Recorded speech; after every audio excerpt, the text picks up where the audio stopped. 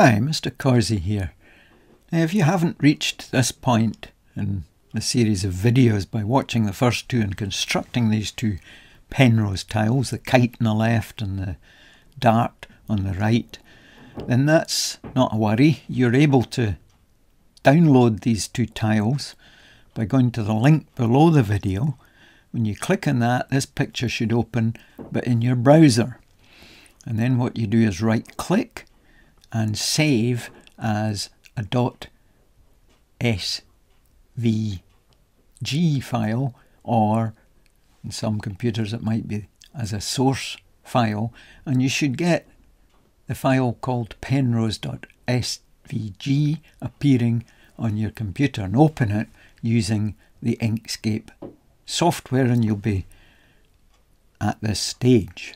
Now we're going to experiment with tiling with these two tiles, do some explorations with them, but we need to check first that your software is set up correctly for this activity.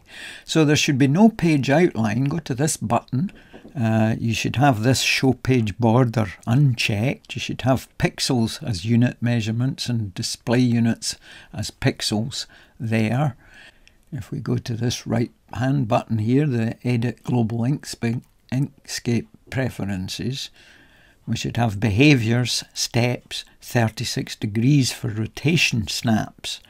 It's normally set at 15, we want it at 36 degrees.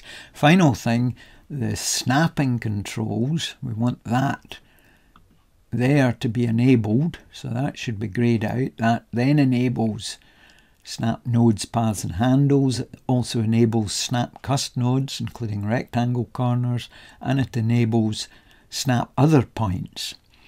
It also enables snap centers of objects. That shouldn't be enabled. So really just these three, this one and this one.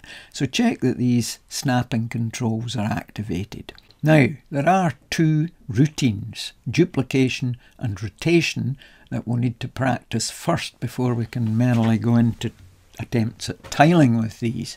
So first of all, duplicating. As you can see, there's one tile called the kite, there's one tile called the dart. So if we click the kite one and we want to duplicate that, if we go to the edit menu, you can see the duplicate here has key controls, Control held down plus D held down. That's what happens on my computer. You might have something different there. So I'm pressing Control D.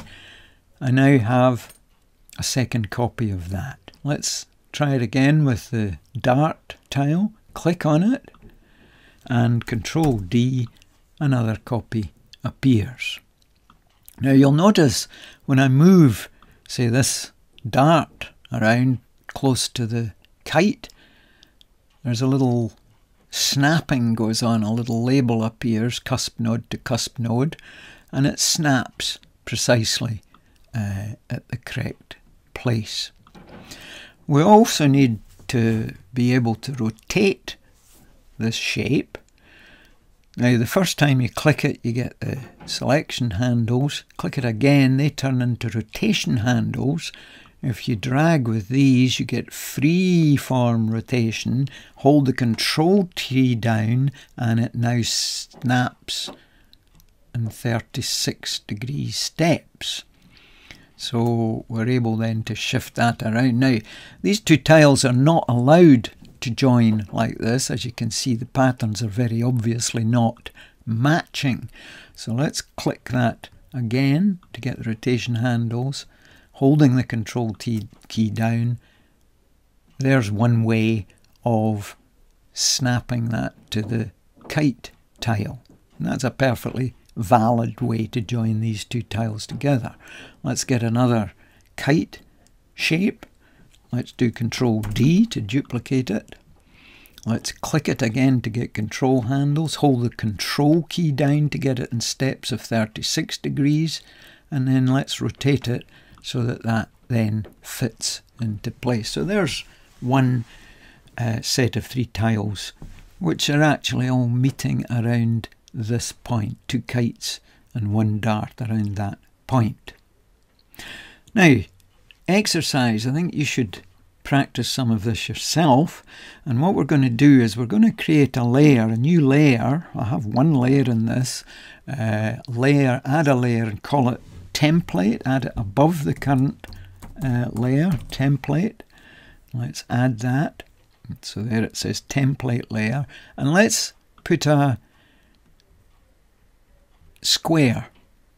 So I drag a rectangle, type in 1000 pixels and type in 1000 pixels.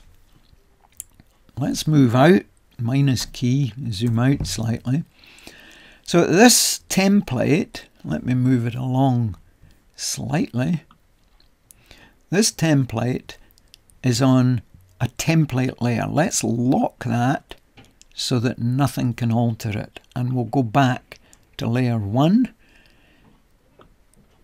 Here's the 3 tiles that I originally joined together. Let's drag them as a mass. Now you notice you can also Control D duplicate these 3 and even click the 3 of them, hold the Control key down, and I can rotate the whole group, and you notice the whole group snaps into the correct position.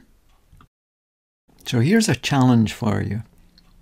Attempt to make a tiling using these 2 tiles so that there's no gaps, no overlaps, complete edge to complete edge, and the patterns, the green and red patterns must match. Create a tiling that at least covers the area of that square.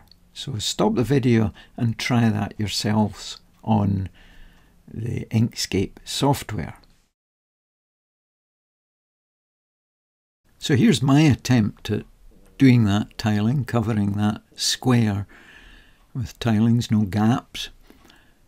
And it will be different from the one you've done, but there will be similarities.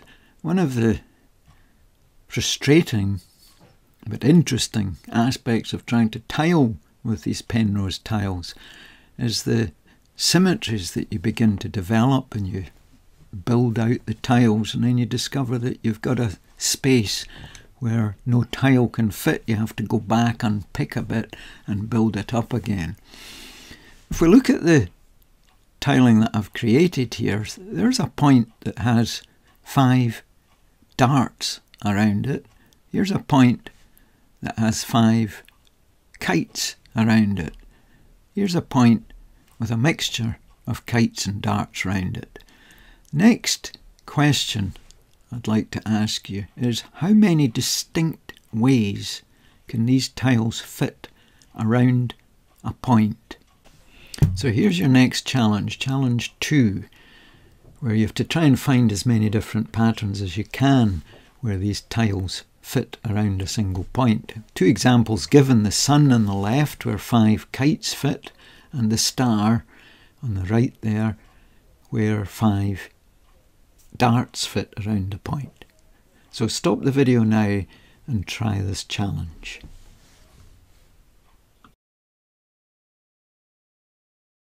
So there are 7 distinct arrangements of these 2 tiles around a point, and we can divide them up into 2 groups.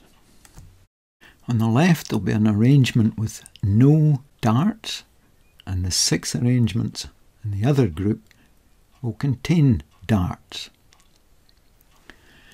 So of these 6 arrangements that contain darts, we're going to divide them up into 3 separate groups. This first arrangement of the 6 that involve the dart will involve this angle here. The angle up here will involve these 2 arrangements, and this third angle down here will be involved in the last 3 arrangements. So 1 arrangement with this angle, 2 arrangements involving this angle, and 3 arrangements involving this angle.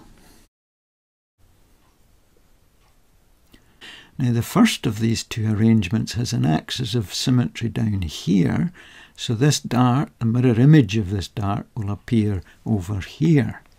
And this second arrangement also has two darts, and it has a horizontal axis of symmetry. So another image, mirror image of the dart will appear below this one. So that's the arrangements there involving this spiky angle here. Each has two darts in it. Now the last three arrangements involving this angle here have an odd number of darts appearing at. This one has 1, this one has 3, and this last one has 5. Now this last arrangement we've already seen, it's called the star. So let's just remind ourselves what we have. We've got 7 arrangements coming up, one with no darts, one with 1 dart involving this angle, 2 with 2 darts involving this spiky angle, and 3 arrangements with 1, 3 and 5 darts involving this angle here. We fill in with kites. So let's start from the left hand side and let's fill in the gaps in the only way that's possible in each case, with kites. So here's one that we've already seen also. This one's called the sun.